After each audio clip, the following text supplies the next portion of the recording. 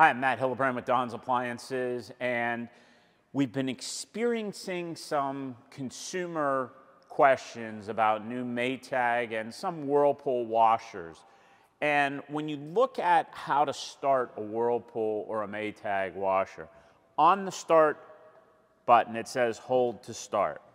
So you have to physically hold this down until all the lights illuminate across the bottom of the control.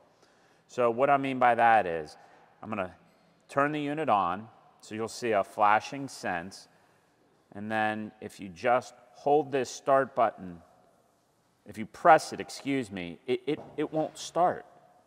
So you think that there's a problem, but you have to hold it until all lights illuminate. You'll hear the lid lock switch kick on, and then the unit will start.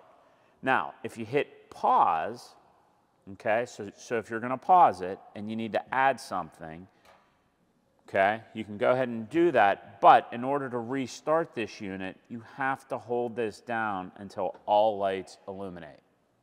There is not a problem with the washer if you just press it once and it doesn't start. You have to hold the start button down to start it. If you have any questions, comment below. We'd love to hear from you.